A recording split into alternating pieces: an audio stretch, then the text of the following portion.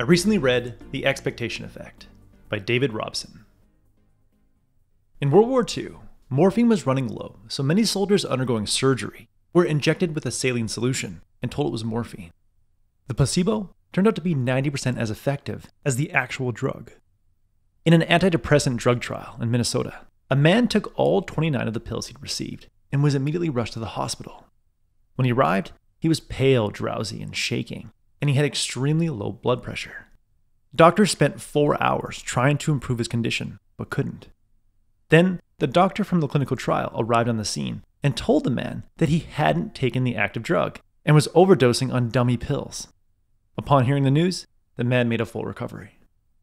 In 2011, psychologist Dan Ariely handed out identical sunglasses to study participants and asked them to read words under the glare of bright light. The group who were told they were wearing expensive Ray-Ban sunglasses read twice as many words correctly compared to the group who thought they were wearing mid-market brand sunglasses. In a similar study, people who thought they were wearing expensive headphones processed more distorted words than people who thought they were wearing cheap headphones. These findings are all examples of what scientists now call the expectation effect. If you happen to love coffee and associate coffee with higher mental acuity, simply smelling coffee will lead to immediate improvements in mental performance because your mind and body expect caffeine to be coursing through your veins soon. When your mind expects to experience less pain, more pain, better eyesight, worse hearing, or stronger mental acuity, it kickstarts a biological response in your body and tries to get your felt experience to match your expectations. Henry Ford was onto something when he said, "Whether you think you can or you think you can't, you're right." In the book, The Expectation Effect, author David Robson provides practical ways we can leverage the expectation effect in our lives to improve our daily performance and experience limitless willpower. The first way to leverage the expectation effect is to believe in the power of rituals. Serena Williams bounced the ball exactly 5 times before her first serve. Rafael Nadal always took a cold shower before his matches. If you think these rituals are a waste of time, think again. Empirical research shows that rituals are powerful performance-enhancing tools. A study in the Journal of Sports Sciences found that elite basketball players are 12.4% more likely to make a free throw if they execute their personal pre-shot ritual than if they deviate from it. In a Harvard psychological study, participants were asked to sing "Don't Stop Believin'" by Journey and were given $5 if they achieved a perfect pitch score on a karaoke software program. Prior to the test, half the participants were asked to perform the following ritual. Draw a picture of how you're feeling right now, sprinkle salt on your drawing, count to 5 out loud, crinkle up your paper, and then throw your paper in the trash. Those who performed that bizarre ritual improved their karaoke pitch score by more than 13 points compared to the control group who did not perform the ritual.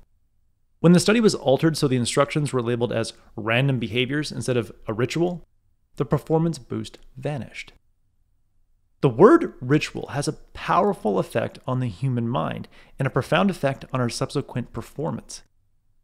Rituals seem to work because executing a series of deliberate actions generates a sense of self-control and concentration, which establishes an expectation of continued self-control and concentration.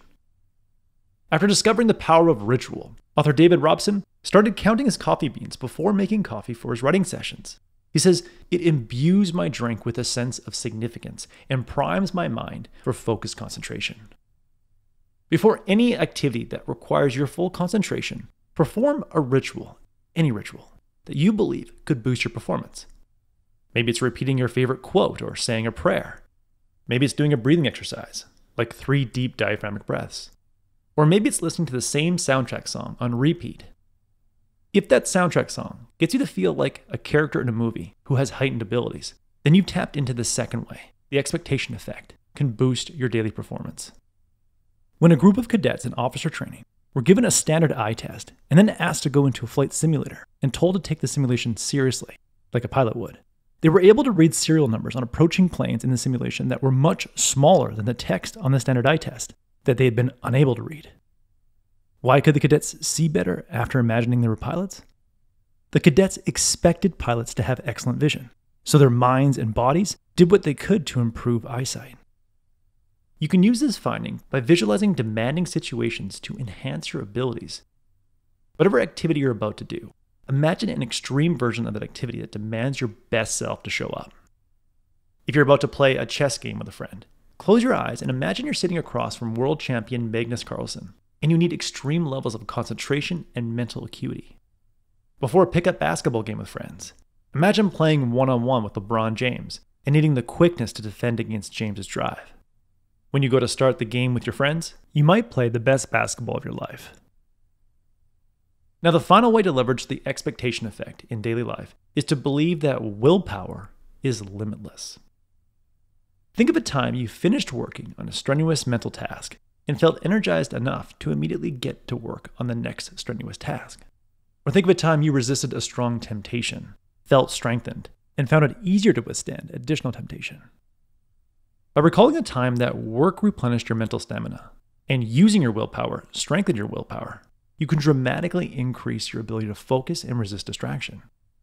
In one study, participants were primed with different willpower beliefs and then asked to complete a Stroop concentration test. That's the game in which you see a word of a color that's in a different color, like the word red colored yellow, and you must select the color you see, not the color you read. Those primed to believe willpower increased with use were twice as accurate as those primed to think that willpower is depleted with use. In study after study, psychologists have found that those who adopt a non-limited view of the mind's resources recover faster after a long and tiring day and achieve greater productivity the following day. In fact, people with a non-limited view of willpower are more productive after demanding days. Believing that willpower is limitless should not give you the green light to work until you collapse. The mind does have a limit, but that limit is much further away than you think, and your ability to recover from an intense focus session can happen much faster than you believe. A great way to start experimenting and leveraging the willpower is limitless expectation effect is to adopt the to then quit ritual. I first learned about this ritual in the book Superhuman by Habit. Here's how it works. When you're working on a task and you believe you're getting to the end of your willpower limit because you're getting distracted and tired, remind yourself that willpower strengthens with use and push yourself for one more sprint. Then when distraction and mental fatigue return, push yourself one more time and then quit. You'll be pleasantly surprised how much you can get done and how much mental stamina you have in the tank. In the end, David Robson says, it is possible to push the limits of what we can achieve through a simple change of mindset. Put the expectation effect to work in your life and tap into your full potential by expecting rituals to improve your performance, expecting mental simulations to enhance your abilities, and expecting your willpower and concentration to improve with use.